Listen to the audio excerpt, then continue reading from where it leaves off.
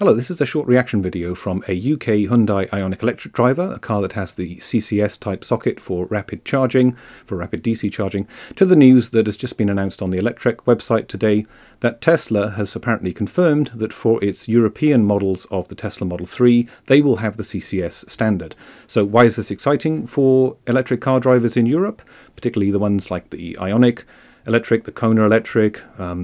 the I-Pace and so on, all these cars that use the CCS standard, and what does it mean? So I think the exciting thing here is that Tesla is not only going to have the plug on its cars, whereas it could have had the plug and perhaps somehow kept the existing supercharger network, but it will also adapt its supercharger units to have the CCS plug on it. So I think very soon Tesla will have produced more electric cars on its own than all the other manufacturers of the last few years combined, such as its kind of ramp up of the production rate of the Model 3. So what they decide to set as the standard, I think, for their cars, in whatever region, but in Europe it's sort of applicable to me, matters, because it means that, you know, others will have to kind of probably commit to that standard. It will reduce the number of standards out there that will eventually be good for, you know, transparency and, you know, comprehension by future drivers, less confusing, more kind of, you know, standardization of what's going on.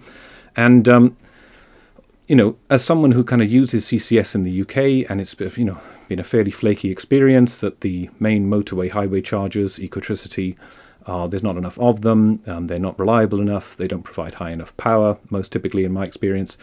To have something coming that, you know, there's these rumours on the horizon that IONIQ and other networks, FastNed and things, are going to be rolling out higher power chargers with CCS across Europe. It's all kind of plans for the future, but with the Model 3 coming, this becomes a really strong signal for the standardization of the adoption of this plug, and other charging networks will have to take count. Whether it means that manufacturers who have put the CCS socket on their cars now, because it will become to be seen as the de facto standard with Tesla's production kind of volumes, I expect,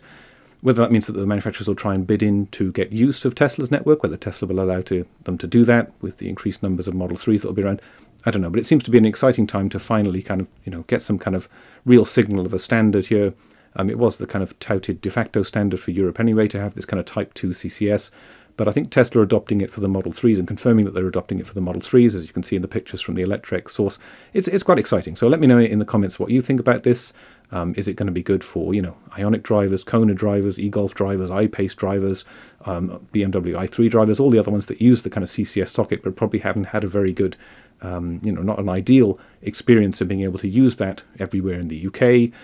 possibly throughout the rest of Europe as well.